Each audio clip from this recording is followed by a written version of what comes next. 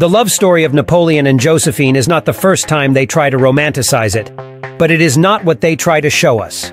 To begin with, Josephine was already married before she met Bonaparte. Her husband was Alexander De Beauharnais. It was a standard marriage of mutual benefit for the time, where there was no love at all. And soon Josephine divorced her husband, while managing to have 2 children.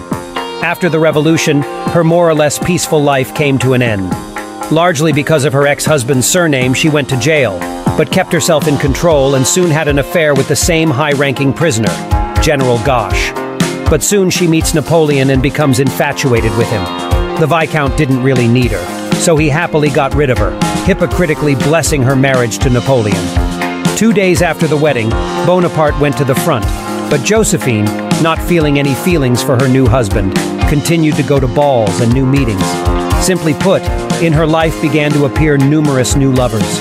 Napoleon, right on the battlefield, received denunciations about the adventures of his beloved, tried to file for divorce, but Josephine still managed to influence him that he would forgive her transgressions.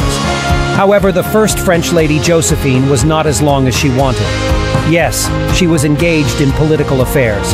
A lot depended on her decisions, but she could not get pregnant, and soon Napoleon broke off relations with her.